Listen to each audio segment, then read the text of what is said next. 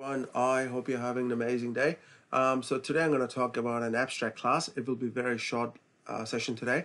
So if you haven't watched my previous episode about dynamic polymorphism or static polymorphism, I would highly encourage you to do so before you come and watch the session, okay? So the first thing first, you need to register for an org. If you haven't done so, I trust you guys have done that already.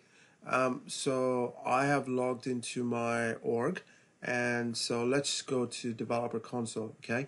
So to go to developer console, go to the scarecrow icon at the top right hand corner and jump into developer console, right?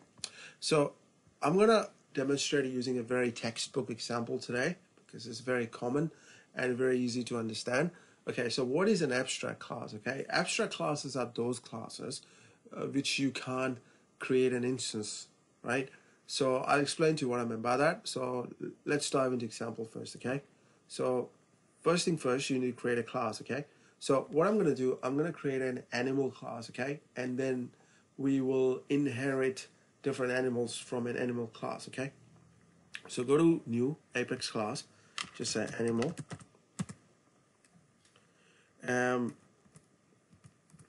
So what we're going to do, so if you look at this class, okay, this is a very normal class, right? So let me go to execute window, and if I do something like this, animal A equals to new animal, obviously it will work, right? No problem whatsoever, okay? But if you wanted to define a class as an abstract class, right? So you have to type an abstract keyword before a class, right? And now what happens is when you try to create an instance of this class, it will complain, okay? So let me try this again. Try to run the code again, okay? So it will complain, right? Because what it tells you, right, look, if you are defining a class as an abstract class, right, I will not let you create an instance of a class, right? It's the responsibility of the class which inherits me will use it as an instance, okay? So let me create a method, right? So let's say public abstract, okay, void type of animal, okay? Now, if I do something like this, okay, it will complain, okay? The reason why it will complain, right, let me try to save it. It will complain because if you define a method, right? See, you can define a class as an abstract. You can define a method as an abstract. So if you define a method as an abstract, right, it expects you not to have a body, right? Because an abstract class should not have, abstract method should not have a body, because it's the responsibility of a class which inherited will give you the definition, okay? So you can't have it. You can't put this brackets here. So you do something like this, okay? Now, I wanted to define the type of animal. It will be done by a class which inherits it, okay? So let me create another class. Okay, let's say dog. Okay. And let me extend it. So that's why I said you should watch my episode on dynamic polymorphism before you come and watch this one, because then you will not understand what I'm doing if you don't know what extends mean, what inheritance mean, right? It's very important you guys understand the concept of inheritance first, right? I'll put the link in the I button below for your reference, okay? So what we're gonna do, so now when a class inherits an abstract class, right, which contains an abstract method, it forms an agreement with an abstract class that, look, I will implement your method, right? In this case, the dog forms an agreement with animal class saying that it will implement this type of animal method, okay? So what I'm going to do, so if you don't do it, see, it's complaints, right? And what's the complaint is? Let's look at an error message, okay? Class dog must implement the abstract method, right? Exactly what I'm saying, because it forms an agreement. Okay, so that's exactly what we're gonna do. So we're gonna we're gonna copy it here. Now the thing is, you can't use an abstract keyword here. It has to be an override, okay? Because the thing is that if you are using inheritance, right, and if you wanted to implement a base method, right, which is in this case is an abstract animal, so you got to write override. Okay, so you're going to do system.debug. You can say dog. Okay, now let's create one more class, something like that. Let's say cat. Okay, so you're going to do cat class. Okay, and we're going to copy exactly the same. Okay, everything here. All right, so we're going to do, how we say here, cat. Okay, right.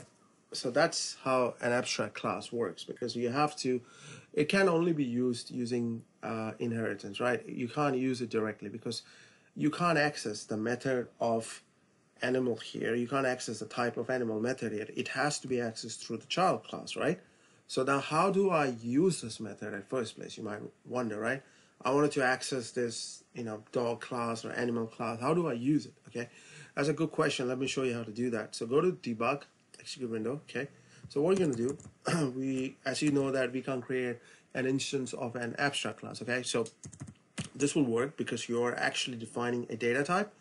Now what we're going to do equals to new, right, dog, because as I said, you can create an instance of a dog, right? Because dog is not an abstract class, because there's no abstract keyword here, as you can see. Animal is an abstract class. Okay, now I can do dot type of animal, right? And so let's see what's the answer here. Oh, it's gonna take some time.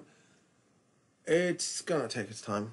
Okay, while it runs. Okay, all right, so it's dog. Okay, so we're gonna do something more. A equals to, we can do new cat, right? So we're gonna copy this. So what's gonna happen, it will print cat and dog, because the reason is, if you remember the concept of polymorphism, right? One name, many forms. So in this case, the name is type of animal, but it's behaving differently, right? Based on a different instance, right? In this case, the first case, it will show dog. Second case, it will show cat, right? Because one name, many forms. Remember this, one name, many forms. It's one name, type of animal, but it's behaving differently based on a different instance you're assigning, okay? So in this case, right, it will print both dog and cat, right? So this is all about abstract class. This is all I wanted to cover today, right? I wanted to make it very simple. I hope you understood something out of abstract class. If it's very new for you, I understand that it can be a bit confusing. I would highly encourage you to try out different stuff, try with shape, right? Try with a shape object, right? And you can inherit rectangular or hexagon or whatever, right? Try that, and so next time I'm going to talk about interfaces, which is very important, right? Apex now is very important. And one thing you have to understand in Apex, it's very important that you guys use it as an object-oriented language instead of procedural language, right?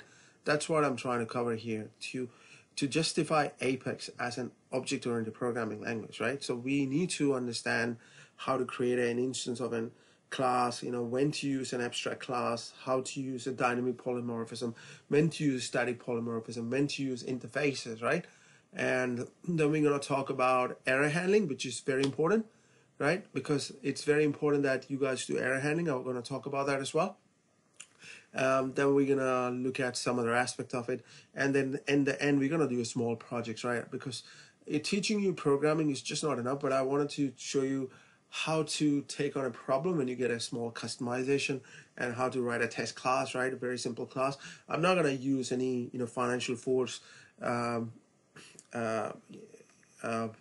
library to mock the test, because there is a enterprise framework library out there which you can use it, but I just don't want to use it to confuse you guys, right? We're going to do everything very simple here, okay?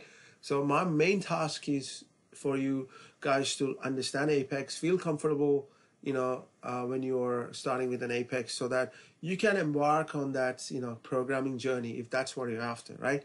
Because I know that you guys are amazing admins, right? You can do amazing stuff using, process builder flows, other stuff.